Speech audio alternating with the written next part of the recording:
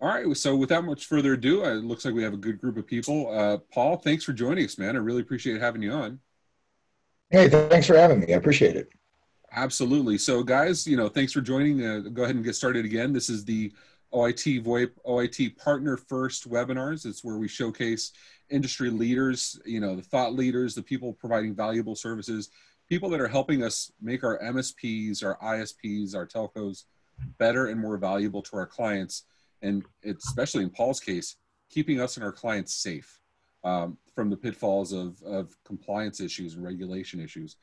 Those of you that are OIT VoIP partners and selling our services, you know all too well about the pitfalls of regulations. And, if you go astride of the best practices, you know the perils you could be in. So, there's companies like Paul that help us navigate those waters and help us do so with grace and with great success financially as well.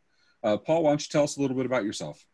Hey, thanks a lot again for having me today. My name is Paul Redding. My title is Vice President of Partner Engagement and Cybersecurity for Compliancy Group. Just a brief background about me. I actually owned a MSP slash business solution provider for almost 15 years based out of Memphis. We were a Compliancy Group partner, arguably one of the first resellers. So I kind of reinvented my business around the solution that we're going to talk about today. I took over the channel in September of 2019. So I am relatively new to the in-house team and kind of new to this side of the table, if you will, the vendor section, as opposed to sitting out there in the service provider audience.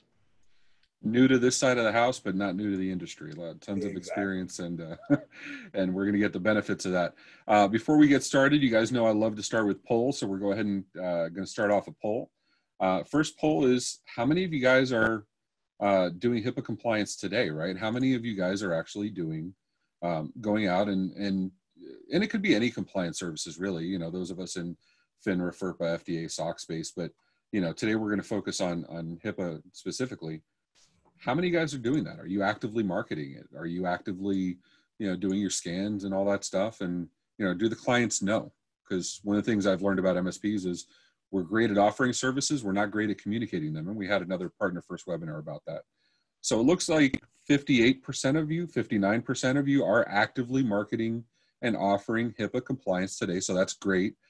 We need to get that other 41% of you doing so as well, because HIPAA doesn't take any prisoners, right, Paul? It's No. pretty much everybody's at risk if you're in that space.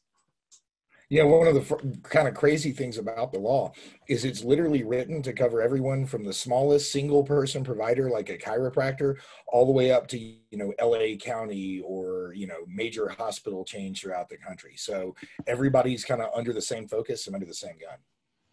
And it's and we've seen, there's no those penalties that have happened for failure to comply. I'm sure you have plenty of data on that, but those fines are hefty. It's not a small thing, right? Yeah, the average fine is like $1 million. And in reality, the failure rate we'll kind of talk about today is over 90%. So not only are Wow. the fines extremely punishing, but people are getting it wrong day in Wow. and day out over and over again. And you're going to share with us how you help avoid exactly those pitfalls. So with that, I'll go ahead and let you take over with your presentation, and please, let's get started. Awesome. Thank you very much. I do appreciate that. I'll get my little screen share going here. Hope everybody can see that. Again, my name is Paul Redding. Like I said, I come from the service provider world. My background, I always like to tell people, you hear that cybersecurity title right there. Those who can't do, teach, that's me. I understand and translate nerd into English extremely well, but I'm not like an engineer background. So I fit more of the mold of the CEO of a lot of the MSPs out there rather than, let's say, an engineer. Just to kind of fill in who we are, Compliancy Group has been in the circuit about 15 years. So on this side of the channel, we're actually working with service providers only for maybe the last 4. but we come out of the medical space. As a matter of fact, Compliancy Group were large-scale HIPAA auditors. So back to those organizations that we did before, think like a LA County, 9 hospitals, 1,200 individual clinics. Our solution, our methodology was actually built to deliver service to that level and size of an organization. But early on, we realized that the small business market was tremendously underserved and made up, believe it or not, the massive the biggest section of compliance-based businesses. So in that 15-year history, if you take a look at what we've done, we've worked with businesses of every size and shape all throughout the world to help them achieve and maintain HIPAA compliance. As a matter of fact, if you see on our screen here, our seal of compliance, which you'll see displayed here, that's considered something of an industry standard in healthcare. Over 40 of your major medical associations endorse this as the way that their members display and maintain HIPAA compliance. By using our methodology and by displaying that HIPAA seal of compliance, they show the world what they're achieving and that they do everything required under the law to comply. In the MSP channel, we're kind of considered the subject matter experts around compliance itself. There are many, many companies that are delivering fabulous security solutions aimed at medical businesses, but we are one of the only ones in the space that actually touches everything else beyond the security, all the other things that it takes to really achieve compliance with the law. So I assume everybody's kind of here for the same purpose, but let's go ahead and set expectations. We understand that today the world is changing rapidly. This whole COVID thing is a mess for all of us, right? So as a service provider, you're really tasked with doing a couple of things no matter what happens in the economy. You need to grow your client base, and God knows you need to maintain the ones that you've already got. And the goal for that is to build recurring revenue, right? We all realize that project-based work is not going to sustain us forever. Look what's happening now. Suddenly there's no going out and changing switches and boots on the ground. You've got to have a relationship with clients that makes you a piece of their business and keeps that revenue coming back in year after year. To do that, obviously, you'll raise your profits. And the biggest thing about this is if you take a look at, I think you said it was like 58% of these guys are out there actively selling compliance at some level. They are different than the other 40% that's not touching this. They don't feel exclusively like a typical provider. You're giving a bigger solution. So that's what we're here to talk about today. What we're advocating the delivery of, what ultimately our partners and like me as a former service provider, what we were selling is compliance as a solution. You'll notice that I did not say as a service. The reason for this is because our take on it is that a service is designed to fix a specific issue. So let's say, for example, a firewall is a service. It provides a needed layer of network security. The problem is that for regulated businesses, they don't have like 1 or 2 or 3 little tech issues. I mean, those exist for them, but that's not their problem. Their problem is much larger. As a matter of fact, if you are under, say, HIPAA or other regulatory acts, what you really have is a business problem as a whole. That problem consists of tech stuff, it consists of legal things, it consists of privacy and administrative functions within your organization. So the service provider that's delivering CAS, true compliance as a solution, they're addressing all of those in one fell swoop. It makes them different, again, than the other service providers around them. And from their customer's perspective, it makes them critically important to the organization. The other thing that it does for you, though, really is for years, all service providers, I think, have been making suggestions that our clients just either don't understand or are unwilling to pay for. For example, advanced security services. We all know antivirus isn't enough anymore. By leveraging the fact that there are regulatory acts that these people have to comply with, we transform your security suggestions into mandates under the law. We justify everything that you told that client before. So I want to stop you real quick, Paul, because you mentioned something that brings up a thought for me. So you mentioned sometimes things they don't want to pay for. And that's one of the reasons I've always been a huge fan of regulated industries. It's not just us saying these things, it's that compliance authority, right? Whether it's FDA, FINRA, FERPA, doesn't matter. But somebody else is saying, you need to do these things to be compliant. And if not, there's penalties for doing so. But we always get in MSP, there's so many variations of MSP, right? Of am I doing full on MSP, or am I just doing project based or break fix based? And I have to say that the question that comes up the most often when we talk about this is who needs to be compliant, right? Because there's plenty of these break fix shops that are working in a regulated client space, but they're not the MSP. Are they still subject to these rules? That is a fabulous question. So the way that the law is written, and this, it really changed for all of us in the provider vendor space in 2015. So the law was written, we have what's called the omnibus rule come into effect. After the inception of the omnibus rule and a brief window of kind of a space where it hadn't been really enforced yet, now we live in the world where this is day to day. Under omnibus, what it says is everyone who conceivably can interact with PHI through transport, through storage, through incidental interaction, all of us have to comply with the HIPAA law. So if your client is in healthcare and you are involved at any level in the remediation of the gaps associated with their risk assessment, with the support of the users involving their local data, email transport, any of that stuff, then yes, you actually have to, you are under the HIPAA law yourself. What you are called is a business associate. And so you are not only required to adhere to the law, but there should be a contract in place between you and every healthcare organization you service, and that's called a business associate agreement. Wow. So everyone's at risk. Do your due diligence, guys. I've always been a big fan of practice client selection. Don't just offer service to absolutely everybody. You're in a risky space. A lot is on your shoulders. Pick the right clients so you can offer the right service. And the ones you can't, we throw around fire your clients all the time. I'm not trying to advocate firing all your clients. We'd all be broke if we did. But I'm saying be smart about your client selection so that you never have to be forgiving in the kind of solution you offer. I couldn't possibly more. Now, I will say that actually segues pretty well into where we were going to go with this next one, is that we just talked a lot about the fear, let's say the risk and the fines and all that stuff associated with it. It should not be overlooked that the purpose of this law is not to punish American society, right? They didn't put this together and write all this so that they can punish you for being a doctor or for serving doctors. As a matter of fact, the goal of the law is to improve the practices that are involved in our healthcare as an organ or as a nation, and to benefit those businesses. So if you think about it, what the law is requiring is that you as an organization look at all your risks, identify them very clearly, and fix what's wrong. I don't care if you're in healthcare or you cut grass. If every year you take a look at your business and you say, what's wrong in my organization? What are the places where I can really fall down and fail? What are my risks and how do I fix them? You as an organization will function better. How many businesses out there really overlook the fact that if they had to go home for 3 or 4 weeks, they did not know how to function from their house? That's just a part of assessing your risk and understanding that stuff happens. What's the Geico expression? Life comes at you fast. The second piece of HIPAA compliance that they're really asking you to do is tell your employees what their job is.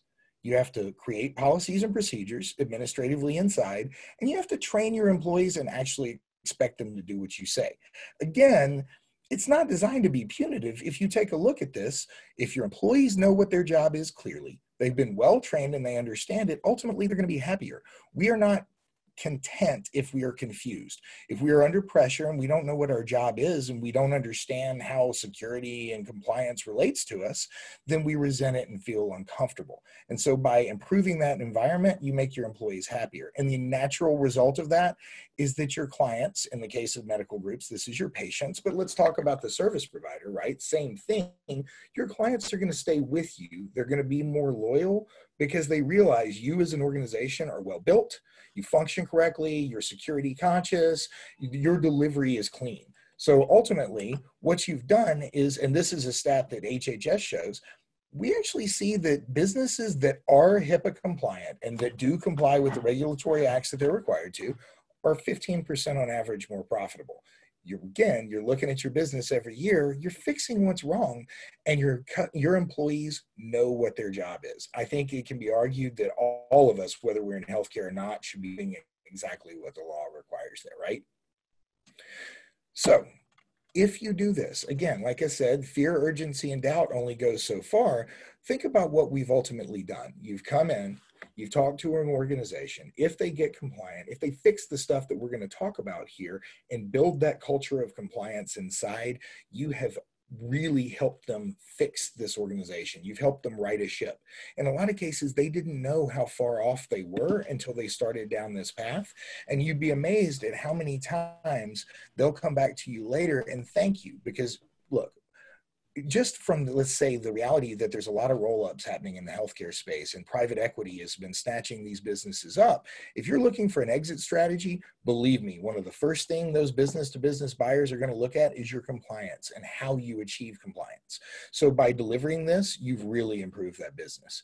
Like I said, yeah, the fear is not to be ignored, but there's some really strong benefits to it, just complying with the law.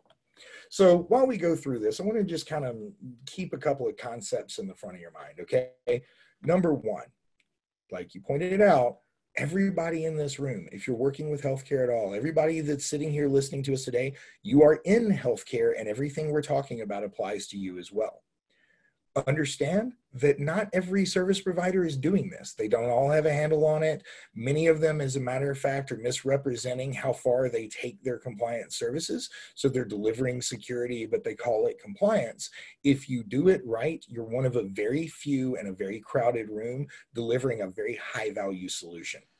So I want to ask the question there, because if I understand it, the MSP's role here is not to say, you're compliant, you're not compliant. It's to assist in navigating those waters, bringing the right solutions into place so that it all plays together nicely, right? Whether it's policies, whether it's framework, whether it's security solutions, whether it's bringing on the right partners. But there's no MSP on the planet that can say, I deem you HIPAA compliant, you are. That doesn't exist. It's a facilitator, right? You know, the reality is that no organization on the planet can certify you for HIPAA compliance. That seal of compliance that we show in the beginning, it's validation that you've gone through our process. It's validation that you've put forth a good faith effort to comply, and that is what the law requires. Let's face it, security tools don't work. They work until somebody breaks them. If a nation state actor, a good enough hacker, somebody really wants you, they can get you. Breaches are going to happen. The CIA has been breached. The FBI has been breached.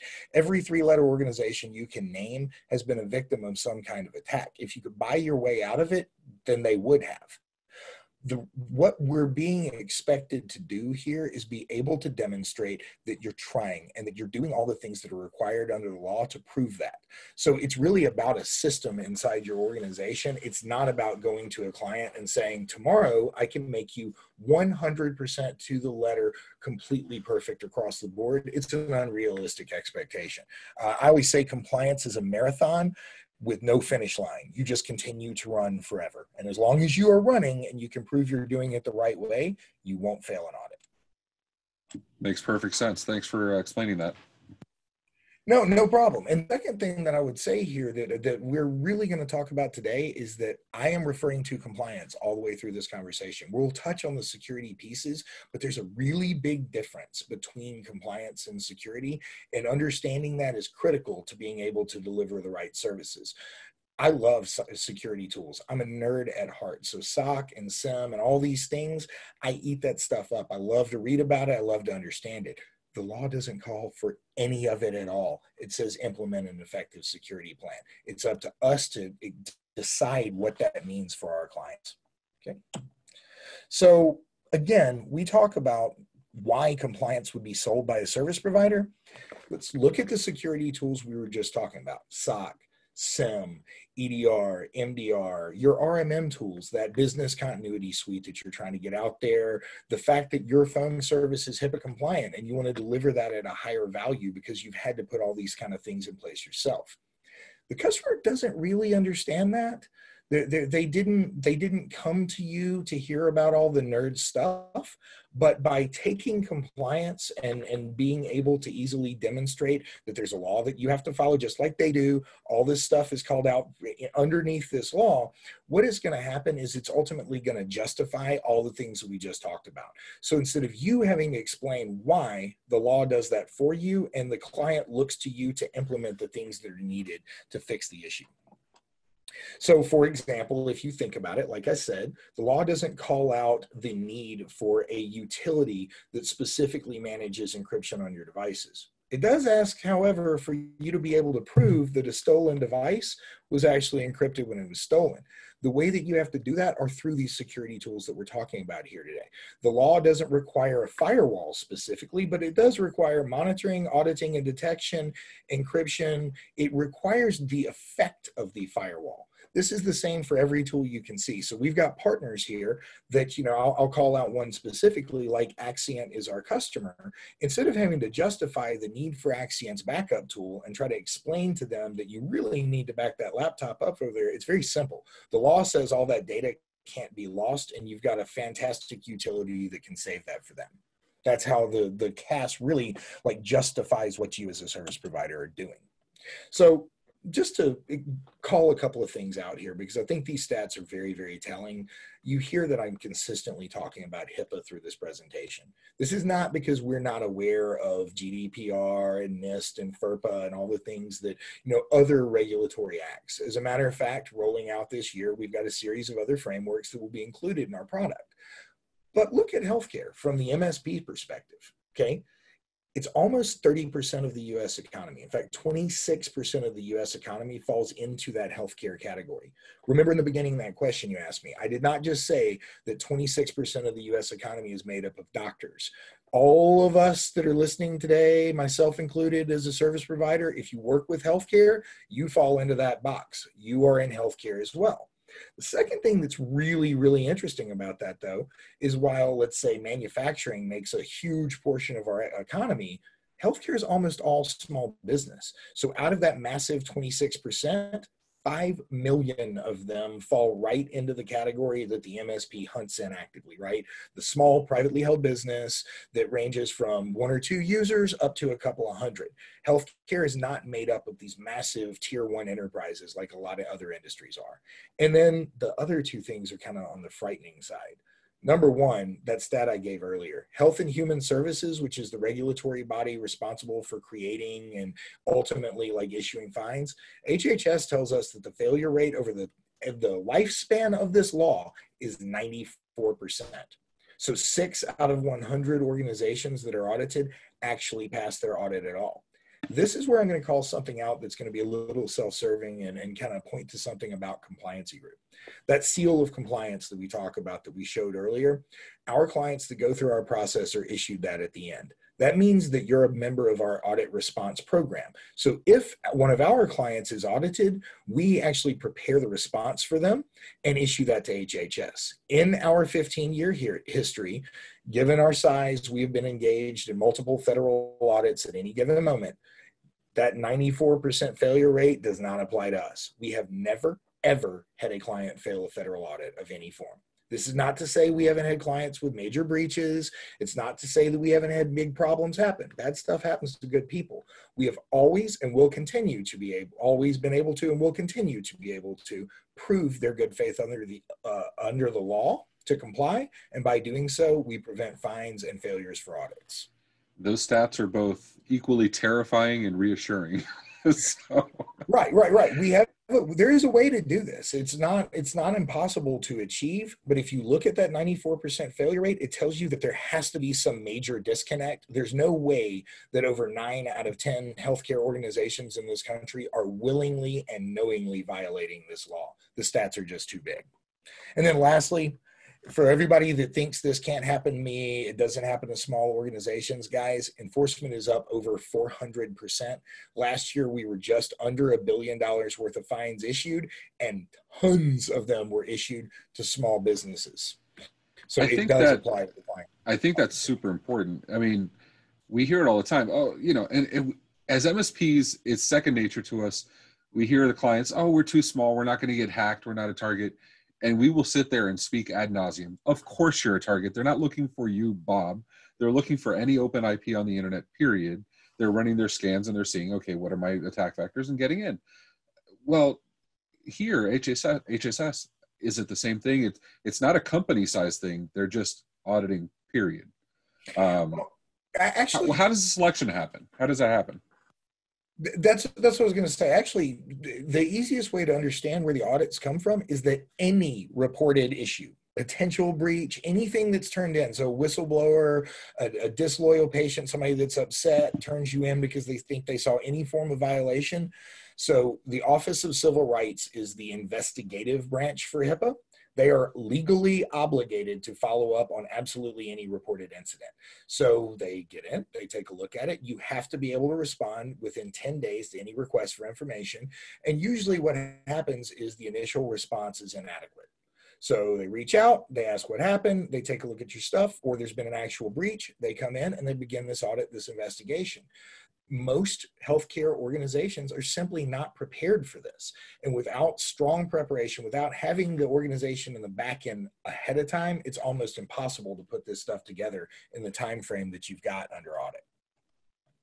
And that's the thing. I mean, you look at online, just to put things in perspective, how many times have you been corrected for your grammar online? Not because the person was that, fervent or passionate about what they were talking about.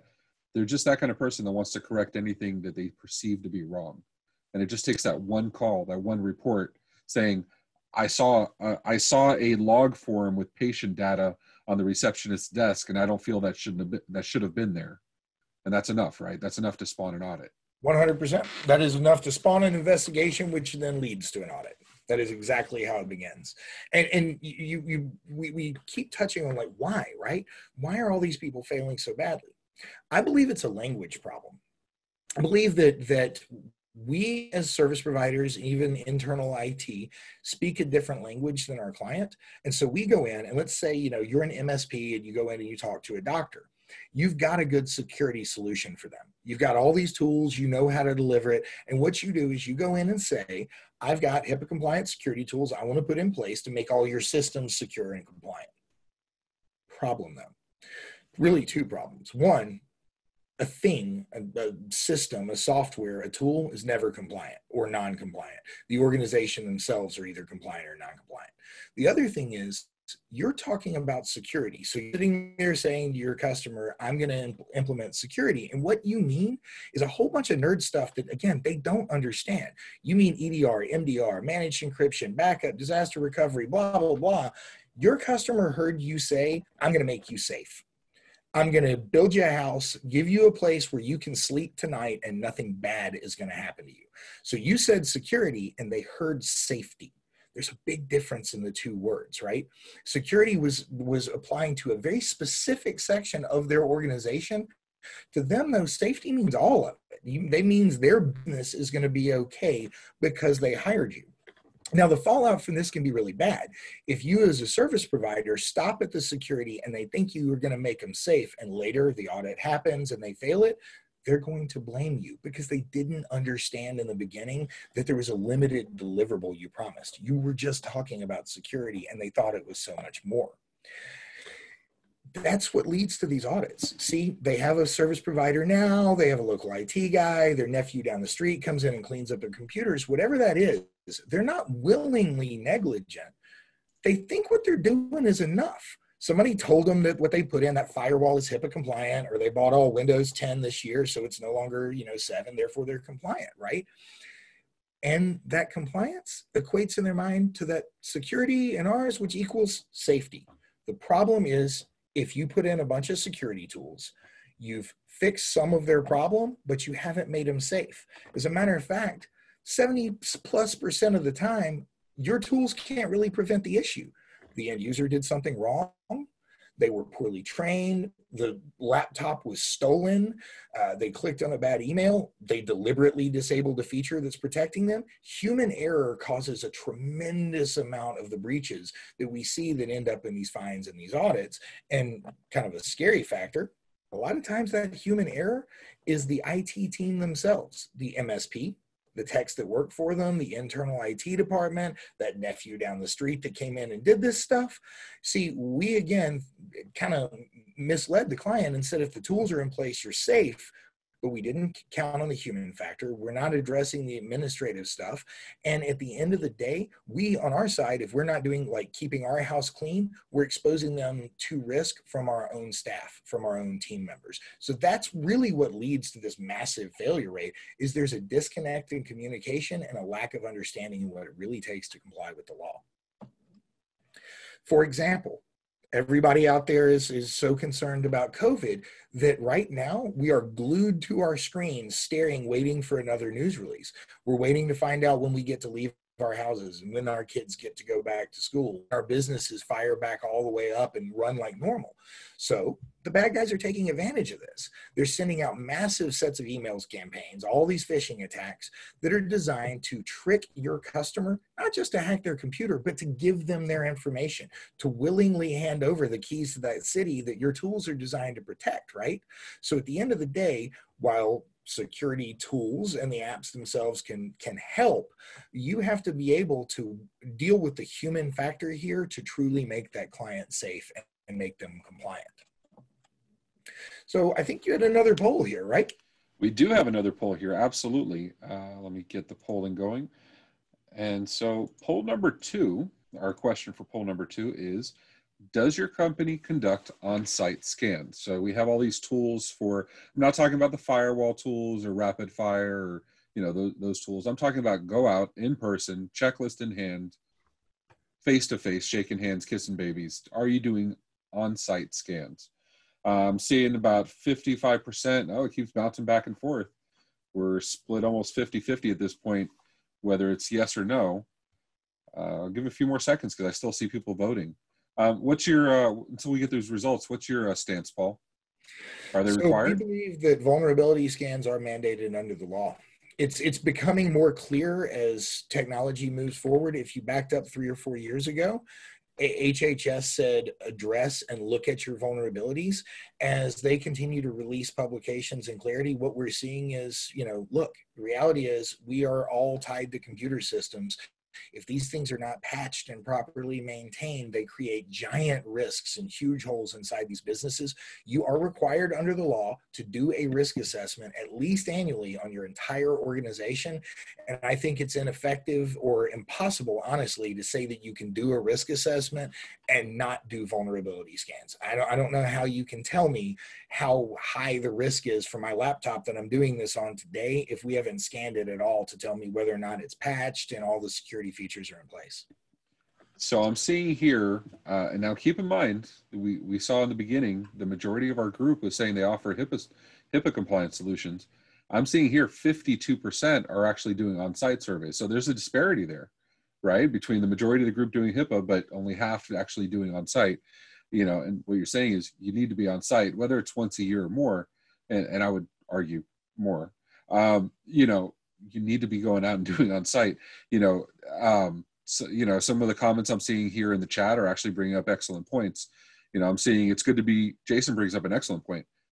Forget the HIPAA side of it, which is obviously the point of this call, but it's good to be visible to the client in the process, right? They want to see you're not just running some stuff remotely, but while you're there. And we had a talk with Lifecycle Insights about QBRs.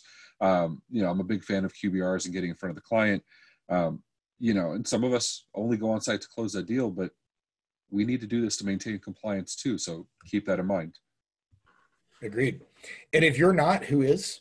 You know, if you, Yeah, I think that's another thing to point out here is you can't assume that this client even understands they're supposed to be looking in their trash cans every year for PHI. You know what I mean? The physical side of it, I don't know how many medical organizations realize a fire extinguisher is a required thing in your business for HIPAA compliance. It goes beyond tech. Wow. So what is actually required, right? Again, the law doesn't call out these specific tech tools. What they're saying is that you have to have controls in place, the access controls, right? So this is the way that we allow our customers to interact with their computers, from multi-factor authentication or strong password policies, all the way into the control over, you know, need to know basis within an organization, what our techs have access to ourselves, right? Audit controls. This is a big one for the service provider. that guy that's doing purely break fix can't really help these people achieve compliance with the law, because if I only come in today and I only fix what's wrong and I don't come back until something's wrong again, who has been auditing and monitoring the system that I dropped off last time, right? This is an active thing. You simply can't turn on a system and say, whoo, now I'm HIPAA compliant and I'm safe. Let's move on till next year. A culture of compliance is a living, breathing thing, and auditing and monitoring are a core functionality of that piece. BDR, And I think real quick, sorry to cut you off, but one of the things I think gets missed also is that, it's not just the MSP's job here on the HIPAA side. You need adoption from the client themselves. They need somebody that's a champion internally, right? It's not just the MSP doing this. And if you don't have that person on the other side, it's not going to work. It's funny that is a real pain point when you deal with some of the smaller clients, because if you expect the client to do all of this themselves, everything other than the IT side, and nobody's holding their hand, it is so daunting that they simply pass that responsibility. But in order to comply with the law, you have to have a compliance officer. Like, I have a right to call your organization and say, hey, this is Paul Redding. I would like to talk to your compliance officer. You have to be able to tell me who that person is and put me in contact with them. So yes, not only should you put someone as an internal champion, somebody that's really going through this process and backs you up on this, but legally speaking, somebody there has to be aware of the overall corporate stance as it relates to compliance and moving that ball forward. It is an internal function that must be maintained by the business. And that compliance officer has to be an employee, right? It can't be the MSP. So yes, that is correct. Inside the organization, someone there has to be assigned this role. The MSP can be the virtual CISO. There are many, many roles that you can play, but at the end of the day, someone, and if it's a single person mental health professional, then they themselves must be the compliance officer. It's a mandated role. That's a really good question. Other things that, I won't dig into so much here, but let's just talk about what's required and why I say that, compliance really justifies and mandates what you're putting out there. Business continuity and disaster recovery.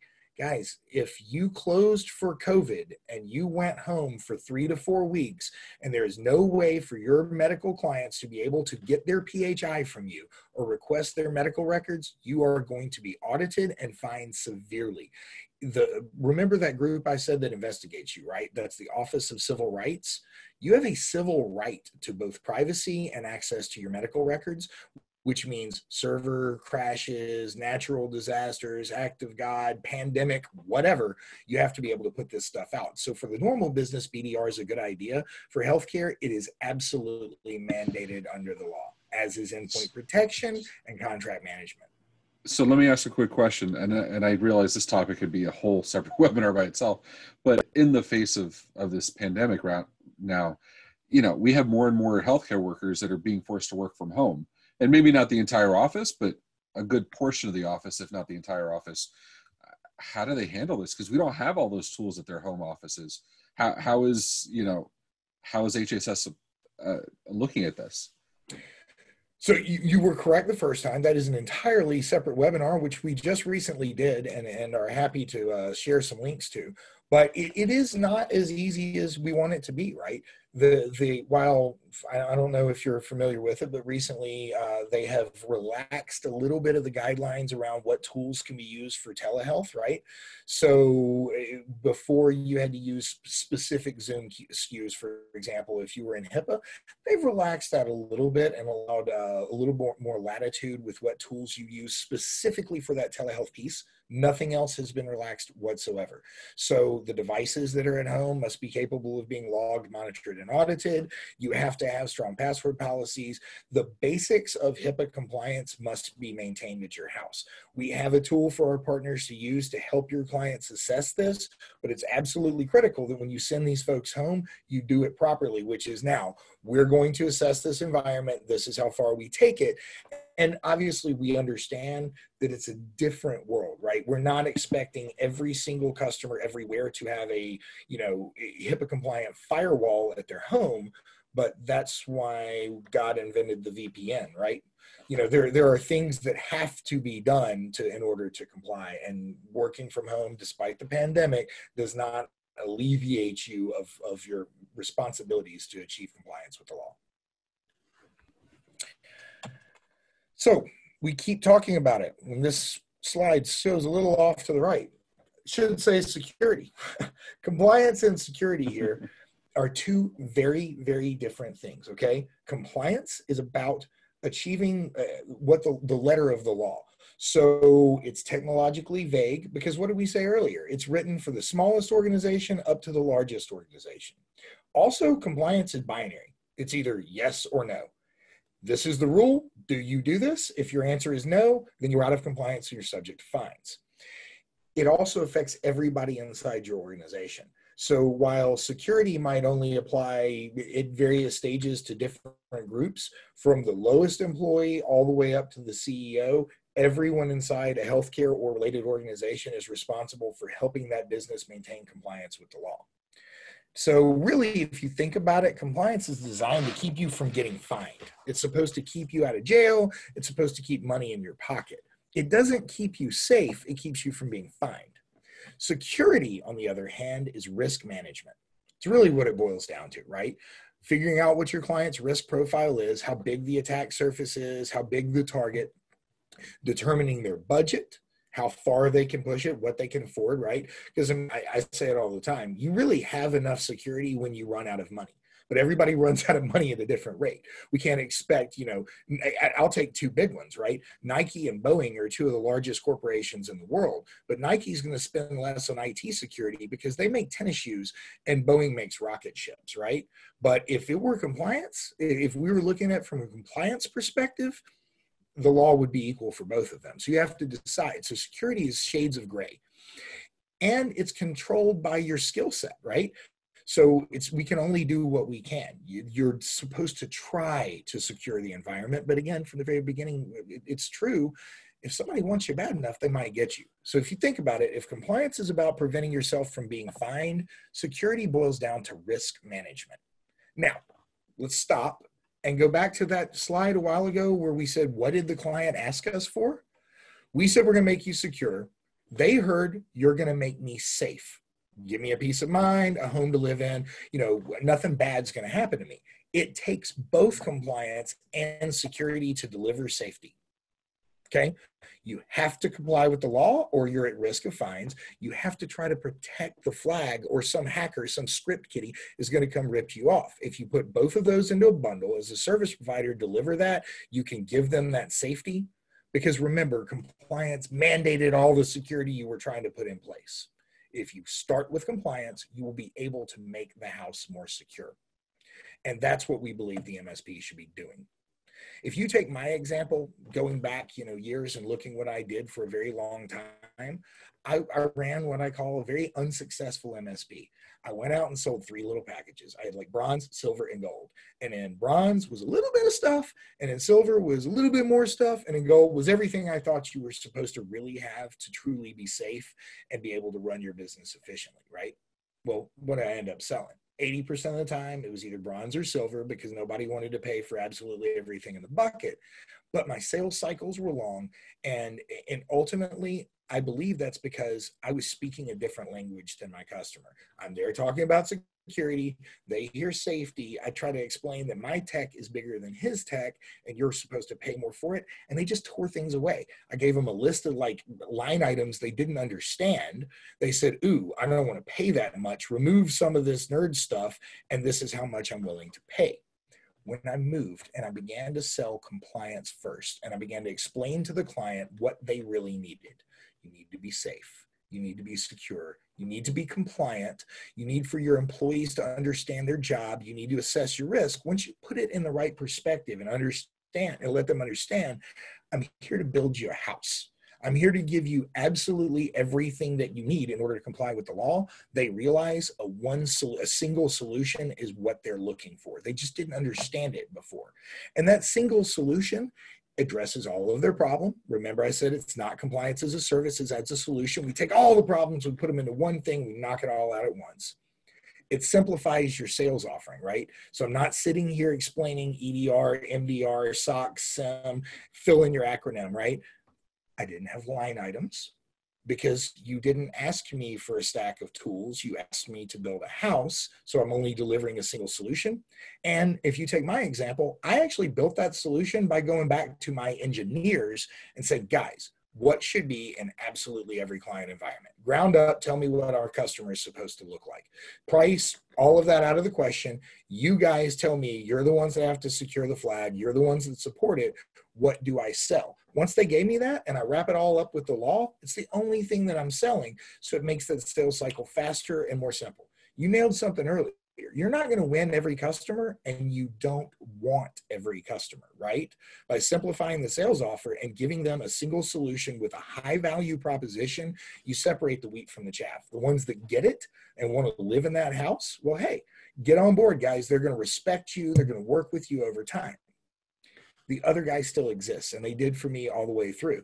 I still had the person that I put all this together. I explained everything we're talking about, and I said, look, man, I'm going to do all this for you in a single solution, and it's only $175 a user a month.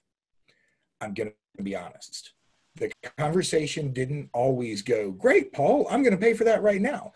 As a matter of fact, some people would look at you and say, Paul, I like everything that you've said up till now. You don't sound like any IT provider I've ever met. And I think you really understand my business. But dude, you said $175 a user. My current guy is 100. You split the difference with me, give it to me at 135, and we got a deal. When I was that IT provider out there just bundling up my tools into silver, bronze, and gold, all I said was, okay, man, that's my silver offering, right? So I'm going to remove this, remove that, remove this, and that's what you get. But I'm building you a house, Doc. You tell me, man. I'm going to keep building, and you're going to arbitrarily stick your hands in my bucket over here and take a stack of boards and nails away that you don't understand even where they go. So I'll keep building, but where does the hole go? You want it in the floor, the wall, or the ceiling? Better yet, Doc, what do you want in your house? Snakes, bugs, or rain? Something's going to get in. Well, and I think you're skipping over something really, really, really important. Actually, everything you're saying is important, of course, but in that previous slide you had with the different MRR ranges, you said it yourself, you're selling a bunch of the basic managed security, and you're closing more of those a lot faster. But that bottom line, that net profit of 30 to 50%, even if you take that higher class customer, which is the only thing we ever had offered, at the end of it, we're taking new customers, but even a higher end offer, you had to do 4 of those little ones to make up for the profit, for the 200% profit of that one big one. So if it took a little longer, you're doing a little bit longer, but for the same amount of effort, probably arguably less effort, because those bigger clients are easier, the ones you're providing whole stack, you're getting 4 times the profit. And I think that's something MSPs miss. We're at 10 minutes before the hour, or 11 minutes before the hour. So I know we got a few slides left, so I'll shut up. But I do have a good list of questions here we want to get through as well. Just letting you know. So actually, you know what? At the end, we really only have the last one. What is it? What do we do? Where do you fit in? Okay, guys, if you are an MSP, where you are living is on the left over here. You do your security risk assessments, you fix the IT issues, and you might be providing some basic training or templated policies. Working with the Compliancy group, what you are allowing yourself to do is bring in us as a third party to do absolutely everything else, and to take the work that you've done and import it into our system, so it goes from tickets that can be tracked to actual remediation work required under the law. We are going to pick up that client. My people are going to hold their hand and take them all the way through this process from beginning to end, step by step, from building their policies and procedures, addressing their incident management, training their employees, and ultimately at each turn, we're going to look to you to tell us what their security risk profile is, what tools should go in place. So it's like a partnership where we pick up all the compliance, you do all the security, and both of us together provide that house that client wants to live in. One of the first questions came in from Coleman Groves. Can you address how we position the SRA versus what's in the guard?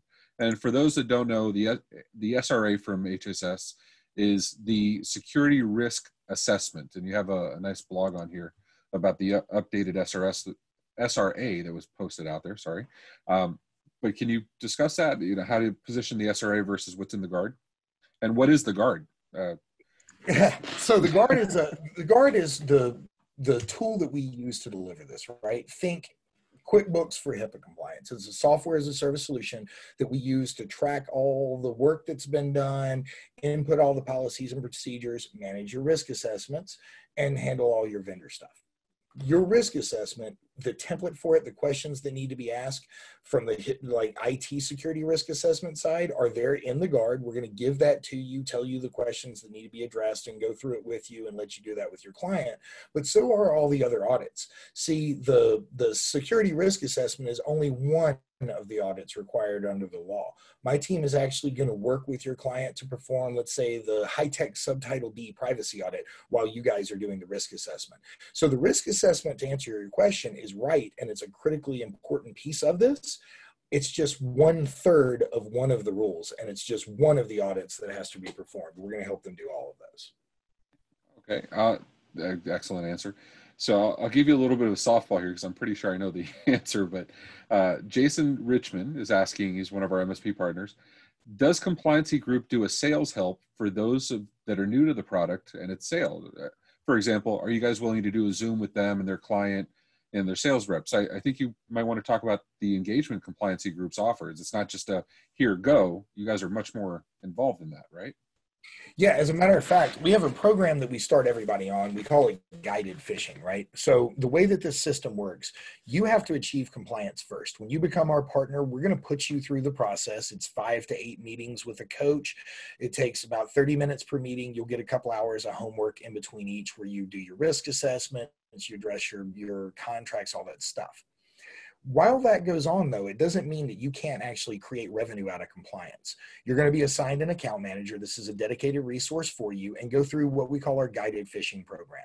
This is look at your existing client base, introduce them to us by saying, we want you to evaluate this fabulous solution and learn more about HIPAA. My guy is going to get on the phone with you. He's going to do a go-to-meeting or a Zoom meeting with your client. Let them speak the language of compliance while you sit back and listen. I call it guided fishing because, first time I go to any big lake, I may not catch anything all day. I know how to fish. I don't know how to fish here. If you let my people talk to your clients for you, then you have the ability to sit back, let them create revenue, and you'll learn the language. You'll hear us overcome objections. But yes, we are very active in the sales process. You always have our resource to go directly to a client. Awesome. So one of the questions here from Baron Williams, and I think this is one that's maybe best left to offline. I'll make sure you have his contact information. But he asked, how do you recommend we approach a healthcare provider? Would we like to start, they would like to start providing HIPAA compliance services? You touched on some of that just now and that, how you're willing to engage. But Baron, I think I just want to make sure you knew we were going to answer you, but I think that's something maybe Paul or his staff would best answer offline. I can do it real quick, one-word answer. Yeah, go ahead. It begins with education. You don't want to scare the hell out of everybody. You don't want to run around and freak everybody out. Start by explaining what it actually takes to achieve compliance. All of our sales pitches and everything that we do begins with an educational pitch. Like, hey, let us just explain to you what's really going on here. That makes a lot of sense. So Jason, and you touched on this about HSS relaxing the rules a little bit. But Jason asks, if the home PC is only remote controlling the compliant PC in the office, file sharing disabled, are HIPAA controls required for the home PC? And I'll expand upon that. VDI, desktop as a service, remote desktop cloud. I mean, those were already, fastly growing in our industry, but it's exploded in the last couple of weeks with this pandemic stuff going on. Do we need the same controls on those devices if they're just dumb terminals at that point, connecting via Screen Connect or Take Control or something like that? So it's a loaded question, right? There's a difference between a dumb terminal and a Windows machine that's using RDP. So in the case of a dumb terminal, there's not a whole lot to protect. And yeah, you can live without a lot of the major controls. In the case of Windows, Mac, whatever, you can, as long as you have file share and all those things disabled so you cannot pull PHI down, rules like encryption could be maybe negated. And there are many security things that you can maybe look past. But at the end of the day, you have to be able to prove that the host machine that you're working from doesn't have a keylogger on it, doesn't have some kind of malware, isn't doing something to actually capture all these sessions. So there are some pretty core security requirements that you cannot step around. It's not a full blown every home has to be like the office, but it's not a just because you're working from home and you're using RDP means no security at all. So it's a Absolutely. I mean, the way we always looked at it as MSP, if you have access to walk through the front door, either with a key or because you broke the window and got in, you have to be protected against it. So whether it's a home PC, whether it's a BYOD cell phone, it has to have some level of protection, some level of counting, authentication, authorization. You can't just assume it's a home device, so don't worry about it. You know, even with the best of intentions. So, and Jason says, awesome answer to the home PC question, by the way. Thank you. Thanks, Jason. Okay, so the next three questions are going to be telco related, because Compliancy Group doesn't have just, you know, MSPs are a major part of your offering, but that's not just the only people. You guys have been doing compliance for a long time with all industries, right? So, you know, our white label partners and our other NetSapiens partners that are out there, they're asking some telco questions. So first and foremost, Brian asks, I'm curious about the need for a BAA with a VoIP provider. Is that something explicitly required? Generally, yes. There are exceptions. So for example, if your VoIP provider is only giving you an on-premise, you know what I mean? Like an on-prem device, you are solely managing it, or they gave you a VM that you are completely hosting. They have no access whatsoever. Nah, not necessarily. But you have to look at the support factor, right? So 90% of your VoIP suppliers and 90% of your VoIP agents are going to be able to go in there and help you with that PBX. That includes things like retrieving voicemail or messaging or any of that stuff. This is where all your PHI lives. So if your provider or is capable of doing that, or if you as a provider are capable of touching or interacting in any way with the actual call data, the messaging data, the recordings, yes, you are a business associate and you have to sign a business associate agreement to work with them. Absolutely. And for those, I'll be a little self-serving for those OITVOIP customers, either white label or channel partner. And Jason just asked, yes, we absolutely will sign a BA without question. Email compliance@oit.co and our operations department will get you taken care of. For the white label partners that are using our ancillary services, we do have BAAs with our upstream providers, absolutely in place, and we will sign BAs over to you. But with the white label, it's on you to sign your BAs with your clients. So absolutely. So ask another question here from Ozzy. My buddy's up in Jersey. Ozzy's asking, how many touch points should hold on, sorry, the questions are kind of going all over the place. How many touch points should a telecom service provider be aware of for potential HIPAA non-compliance? So it's some gray area, right? We're not managing the network. We're not managing the client. We're providing voice services in a hosted environment. Where do the lines lie, right? Where's that definition? It's actually easier to answer than you would think. So the way that a business associate agreement works is it says we cannot share liability. What you can control and what you can be responsible for is 100% on you, and everything that I can control and that I'm responsible for is 100% on me. So as a VoIP provider, you are responsible for your phone system, your own internal compliance, maintaining the BAAs with that client, and any privacy or administrative pieces associated with it, like what you allow your employees to see or interact with, for example. Like that's all your responsibility. You, if you are not providing their switches and firewalls and access points and the computer support and all that stuff on the inside, have no responsibility there whatsoever. Your client is signing a BA with you that says, I'm taking care of my stuff, you take care of yours. It's when you're the MSP and you are responsible for both that it's a larger issue, right? A lot of MSPs are selling voice services, in which case you're on both sides of that table. Which sometimes can be a little easier to control. So if you have the whole enchilada. So, and there's Ozzy asked another question, and you answered some of it. What should be in every hosted PBX provider's offering related to HIPAA? I think maybe we can work together to establish a checklist or something. Compliancy Group, and tell me if I'm misspeaking, but Compliancy Group absolutely works with telco providers. to offer compliance services and help engage their customers. So I'll make sure we share that contact information, Ozzy, but maybe we can work together offline to create a checklist. That'd be fabulous. I think it's a great idea. I think it's a great idea. It's a question that we get a lot because your responsibilities are different than other people's. There's a lot of gray and the true telco providers, HIPAA range. Absolutely. And with that, I will let everybody go. I just want to remind everybody, I'll go ahead and share real quick. First and foremost, Paul, thank you so much, man. It's been an absolute pleasure. HIPAA comes up so often, so many questions we get asked on a regular basis. I will share the contact information also. This recording will be available later for anybody that needs, but Paul's contact information is there. Guys, also, don't forget, we are having another webinar. We usually do these monthly, but we're going to go ahead and do this one. We're going to do a second one off the cuff with Ernest Murray. He's a CEO and founder of Genuine Technology. If you're in our communities, if you're in the Facebook groups and Discord, IT Pool Party, you know who Ernest is. Ernest is one of our buddies that do best practices. He's the one we always go to for SOPs and checklists. We have 7,000 articles on our documentation platform. He probably trumps ours. He's going to share with us how he's doing remote deployment, zero touch, distributor to client, and it's getting them onboarded seamlessly using Microsoft Intune and Autopilot. Something in today's day and age I think we can all appreciate. But with that, this is the link, and we will share it out to everybody that joined us today. But everybody, thank you so much. I appreciate it. Paul, thank you, man. It's been an absolute pleasure. It's been awesome having you on. Thank you for your time. Ray, I couldn't appreciate it more, man. We really enjoyed the opportunity to come talk to your folks today, and I hope I provided some insight. I look forward to working with you again, man.